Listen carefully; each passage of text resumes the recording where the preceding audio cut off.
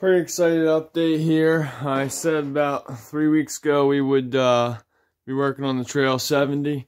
So this has a really cool backstory, but right now I'm just going to basically let you know we are proud to say we use interstate batteries. So we put our new 6-volt battery in here from our previous issue. His old battery exploded actually with our Schumacher battery charger. That's a whole nother story. But I've been feeling really bad with this particular job, as I feel like it's been on the back burner too long. So I wanted to give you a little update here. We had put some starting fluid in it. Got that cute little horn if you can hear it.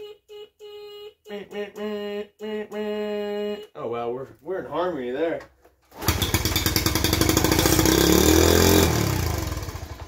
Alright.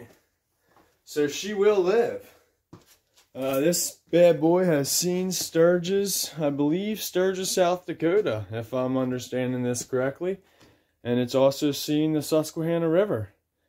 The customer said that his dad used to trailer this thing all the way out to Bike Week, basically. And they would use this along with, I think, 3 or 4 other ones that the crew had, essentially, to go back and forth to the porta potties. And then his dad and his brother at the time would go on down fishing at the river, and him and his dad would get back on this and trek back up the big old river down, well, big old hill down there by Muddy Run area and the river.